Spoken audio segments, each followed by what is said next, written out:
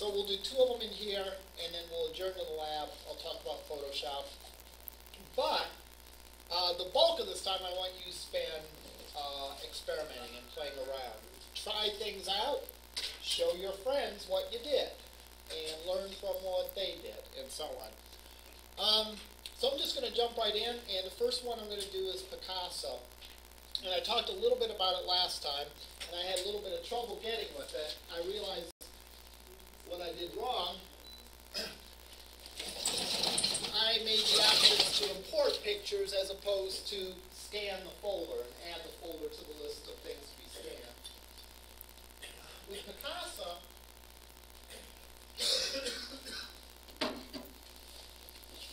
you can set up folders that Picasa constantly scans for new images. That way, you don't have to add them to Picasa. All right? You add an image to that folder, it gets added to Picasa. So, let's go in, and here's Picasa. Here's where we were last time. I was clicking in Import, and typically that's used if you want to bring in something from a camera or a thumb drive, or take it from someplace else and put it in a folder on your system. Normally what we would want to do would be to say, to add a folder to Picasa. Then I can go in and I can specify which folders I want to scan.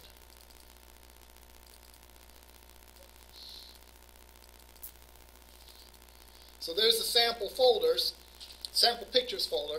I can choose to scan it always, to scan it once, or to never scan it. I'm going to choose to scan it always. So as long as we, if we put files in here, they'll automatically appear in Picasa. So there we go, and there's our images. All right.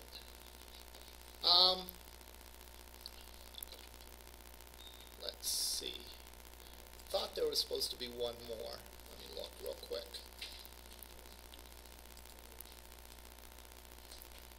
Question?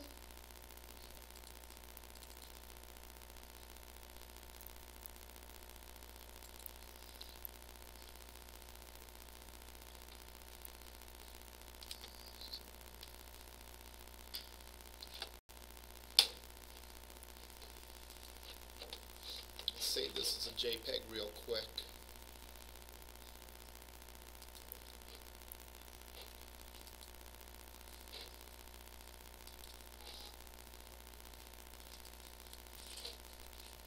Okay.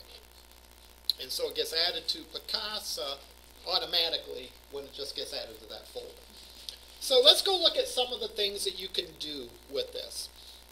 One of the things we mentioned that you can do is you can fix red eye. That's a very common problem. So if you double click on this image, you'll notice there's a whole list of things that we can do.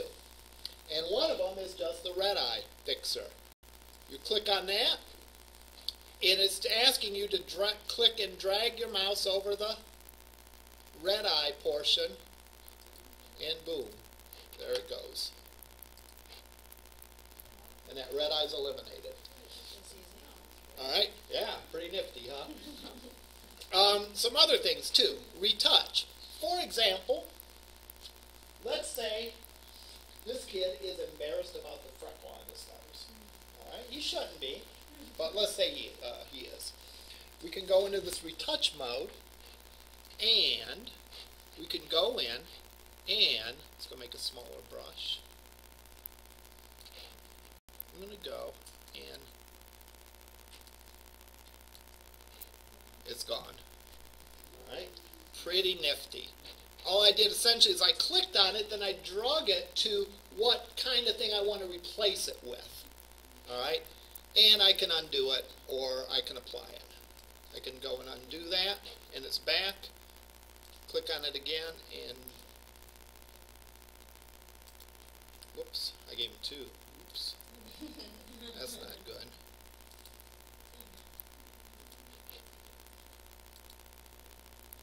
Let's try this again.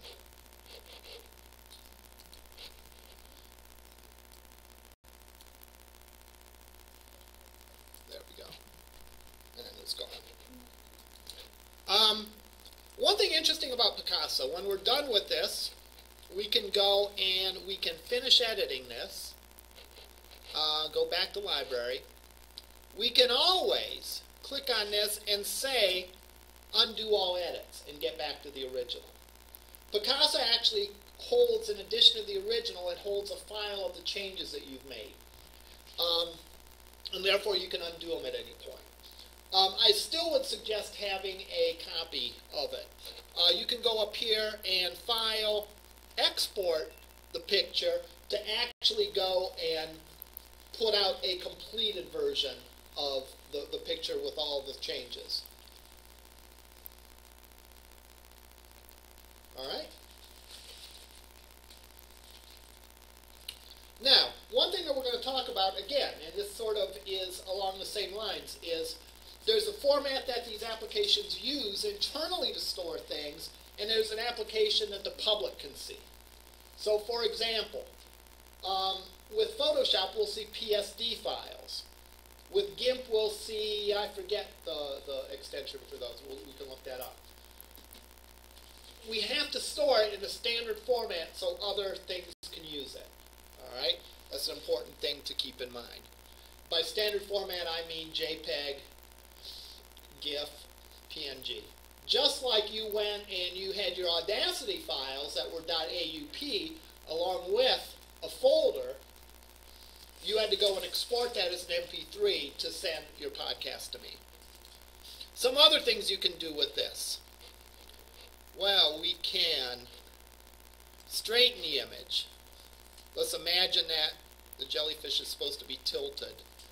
We could straighten it. Alright? I'm Feeling Lucky does the automatic correction for lighting and color. Auto contrast fixes just the color. Auto color fixes just the color.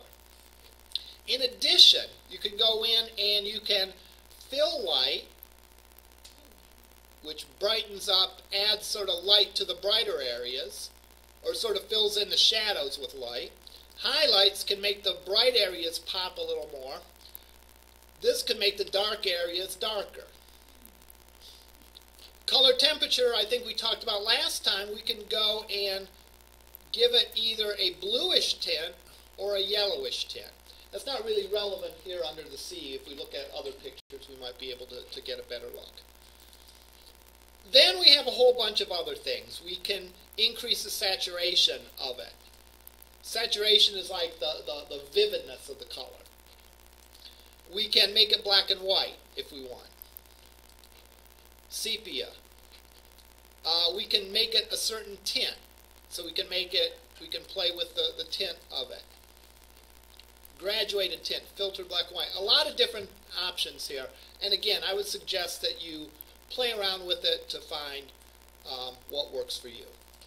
Let's go back to the library and let's go change this photo. Because this photo is an example of white balance being off. Alright?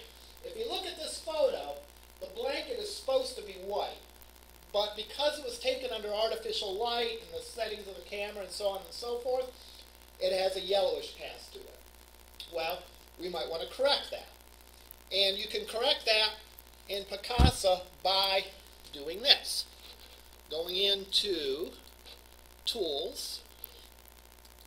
Well, you could either do the auto color, where it guesses,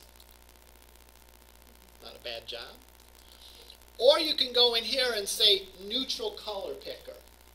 What the neutral color picker is you pick something on your picture that's white, or black, or gray, for that matter, but typically you look for something that's white, and you click on that. So, I'm going to click on this and say, this over here is supposed to be white. And based on that being white, it adjusts the colors to make it look more natural. That looks a heck of a lot more natural than that does. And again, that's known as a white balance. And the reason for that is artificial light or different kinds of light sort of tint the color differently. Now we can go and we can maybe, let's see, play around with this. Maybe make the picture, give it a slightly warmer look. All right? And so on down the line. Give a little bit of a glow to it. All right.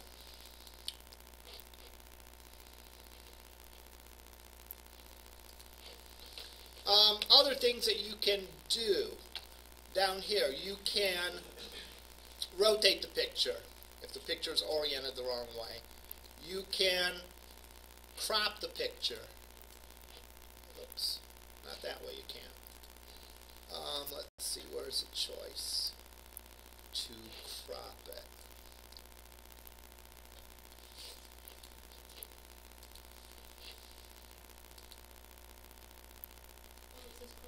Right there. We can go and we can make it. And we can pick a standard size, like standard picture sizes, or we can make our custom size.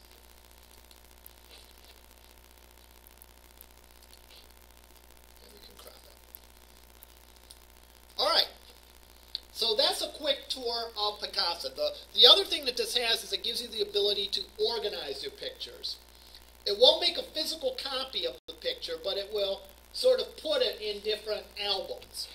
So, for example, I could create a flowers album. Right mouse and say, add to album, create a new album, flowers. And then I could go in and add my other flowers pictures to that. Alright? So now I have 3 pictures in the flowers album. I could take the same pictures and put them in another album. And it doesn't make an extra physical copy of it. It simply points it to there. So let's say, for example, that this was taken in Australia. Let's pretend this is an Australian flower. So I could right mouse on this and say add to album, create a new album, Australia. And I could add that and the little koala bear to my Australian album. Again, it's not like it makes a copy of it. It's simply pointed to in 2 places. And that's very valuable. We talked about last time about how a lot of times people have tons of digital images that it's very hard to remember and find everything. You know, you might go on vacation to Florida and visit your relatives. Well, where do you put that? Do you put that in a My Trip to Florida folder, or do you put that in a My Visit with Relatives folder? Well, you can do both. You could bring those in, physically put the images somewhere, and create 2 different albums. That way it's like, oh, where's a picture of Aunt Sue? I can go to the Relatives folder. Oh, where's that picture of Orlando? Oh, I can go to the Florida picture. And finally, where's a picture of Aunt Sue in Orlando? Well, you can go to either folder and find her. All right, that's it for Picasa. On to the GIMP. The GIMP is the one that I must confess I probably use more often than others. We'll take a quick tour of it and show you where some of the things are and go from there. Let's start with the penguins. And I will say open with, I will not say open with GIMP. I hope this has GIMP installed. Yeah, there we go.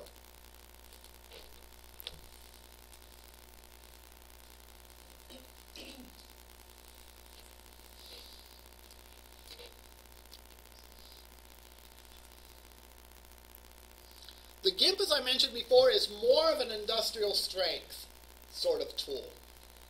You saw how Picasa, with Picasa you're capable of doing the very common sorts of fixes that you want to do. Fix a red eye, crop it, change the auto balance, change the contrast, and change the lighting a little bit. But you can do a lot more with the GIMP. It is a little harder to use. That's sort of the downside of it compared to Picasa.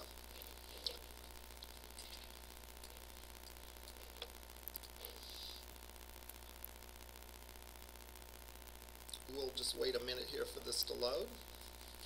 It says it's not responding, but I don't believe it. It says that every time. It's taken too long, yeah. There's our little toolbox. And I'm going to go File, Open, and I'll go in and find those pictures.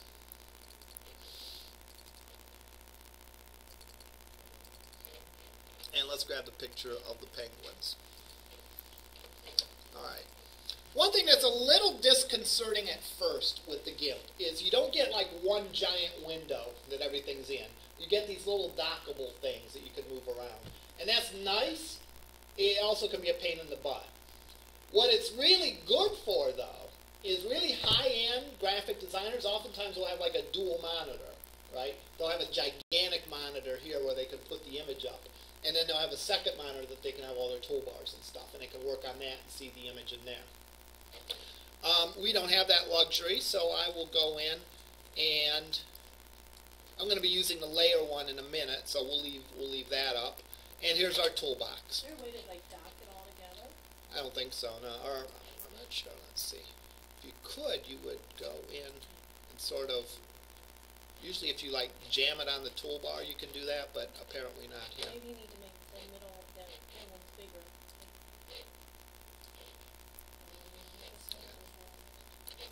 Yeah, I'm not aware of it if there is one. All right, let's go through some of the same sort of basic fixes are in here, although they may not be worded quite as directly, and there are probably less automatic functionality. This is, assuming that you know what you're doing, so they're not going to do a lot for you.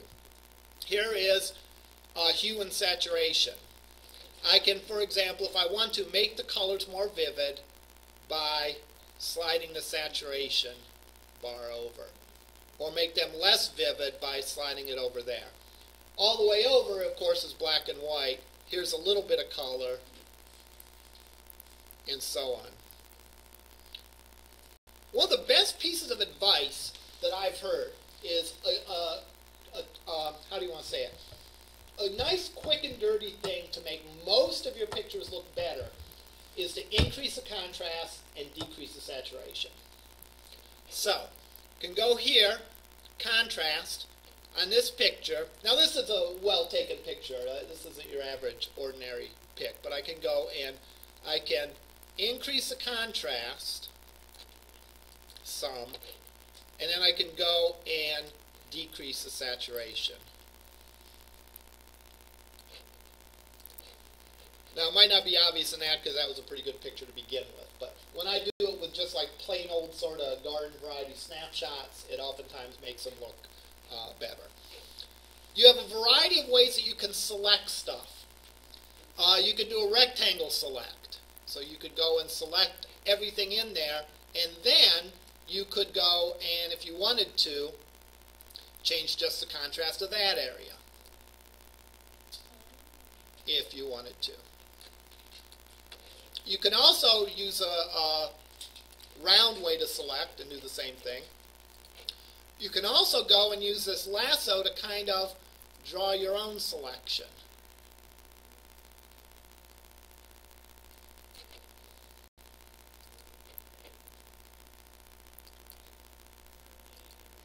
There we go. And you could go and just do the contrast, or anything really. Let's go and do the saturation of just that piece. All right. There's a lot under the colors that we, to do some sort of standard fixes. There is, these you can play with. Posterize, what that does is it reduces the number of colors. And you can do this sometimes for good effect to kind of give it a different look. So, for example, there we've reduced the number of colors. And you can get some sort of, more artistic look to it if you want. But that's what posterize means. There's a whole bunch of filters, and I encourage you to play with these to your heart's content today. The reason I say to do that today is because a lot of these don't really have any real use in real projects. And they're fun to do, get them out of your system. All right? For example, we could go in here and give it the look of a cartoon. And what it will do is it will sort of give it, well, that wasn't very obvious. It sort of gives sort of a hand-drawn feeling to it. Or, that's clothify. It will give it like a cloth texture. It will make it look like burlap or whatever. Cubism will render this in a style like the Cubist painters did.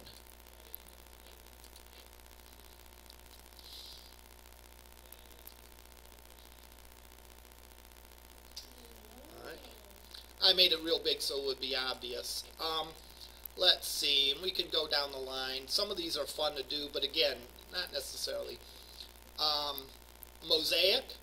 You can go make a little penguin mosaic.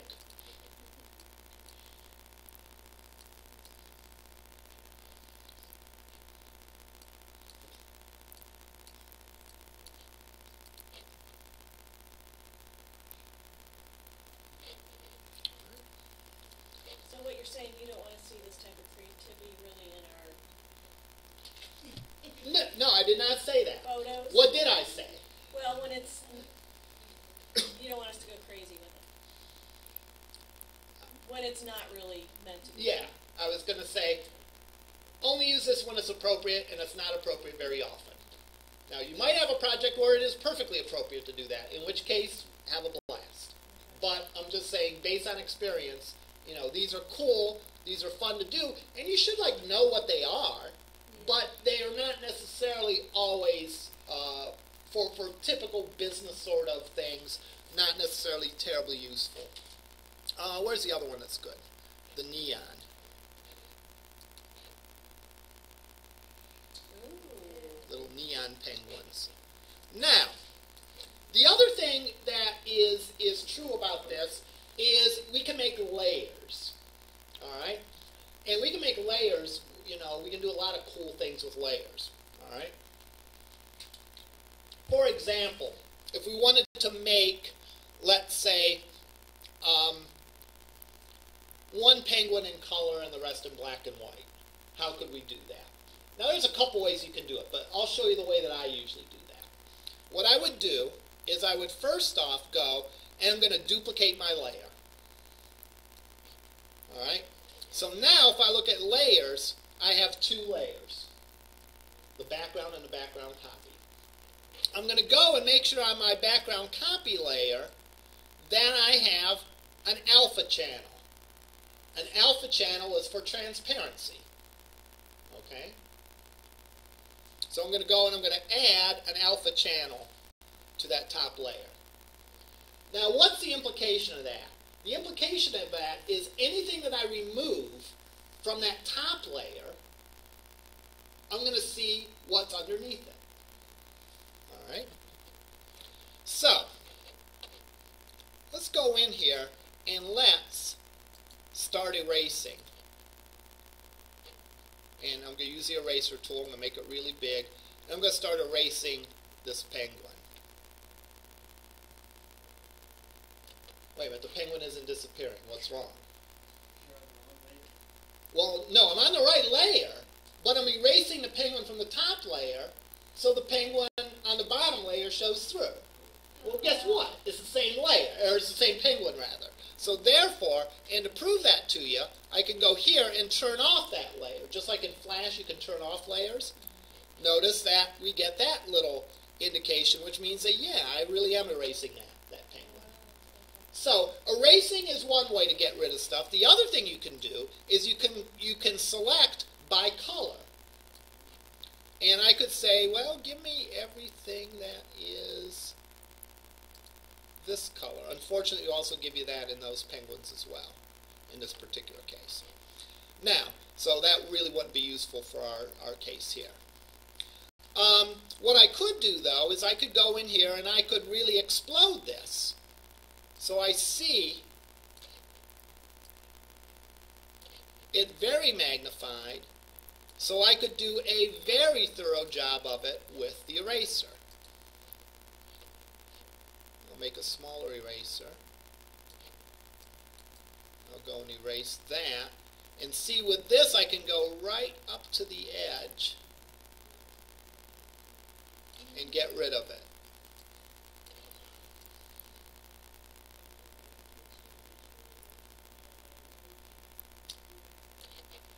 Takes a little bit of patience, but it's not really that hard.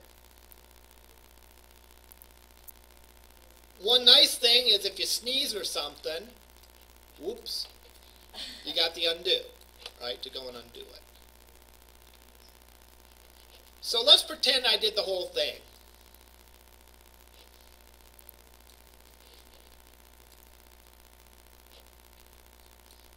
All right. Now what I can do is this. I have this layers dialog box. If you don't see this, by the way, go up to Windows and you can pick the layers box. I can then, since I'm looking at this layer, I can go and make the saturation of that be all the way up. Make it black and white. Click OK. All right. Now when I turn that layer back on, the color from that penguin underneath it shows through the transparent spots in this. All right. So that's a cool, neat way to do that.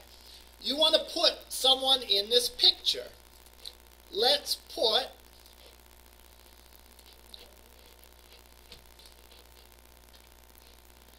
a giant koala in this picture.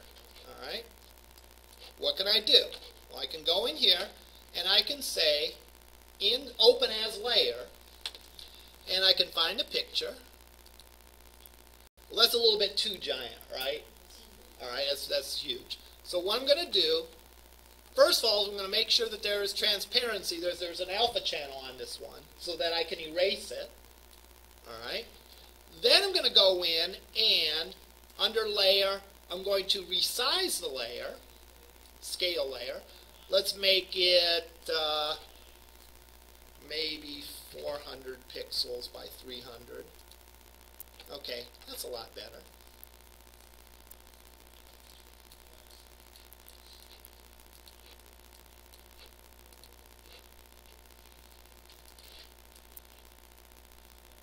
So I could go and let's make it a little smaller still. Yeah, thank you. Isn't it funny how you can just like totally lose your train of thought? There we go. Let's put the koala over here. Alright. Now, what can I do? Well, if I want the koala to be black and white, I can go and hit the saturation of this guy and make them black and white. Or I could do other color balancing sort of things, right, to even it out. Like if one is a dark picture and one's a light picture, I can make the lighter one darker, the darker one lighter, or somehow find something in the middle. But then what I can do is I can go in, and I'm going to move up the view, and I can go and start removing pieces of this koala picture so it looks like kind of like the koala's peeking over the horizon. So I can go and start erasing stuff from there. Or I could go and do a select by color maybe.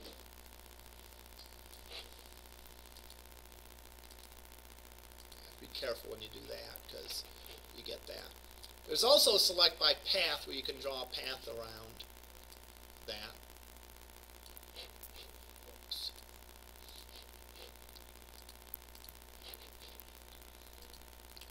But at any rate, I can go in and get rid of that. I went a little bit too far over the ear. And I can get the effect of the koala looking over the horizon. Or I can be Dr. Moreau and put a panda head on a penguin.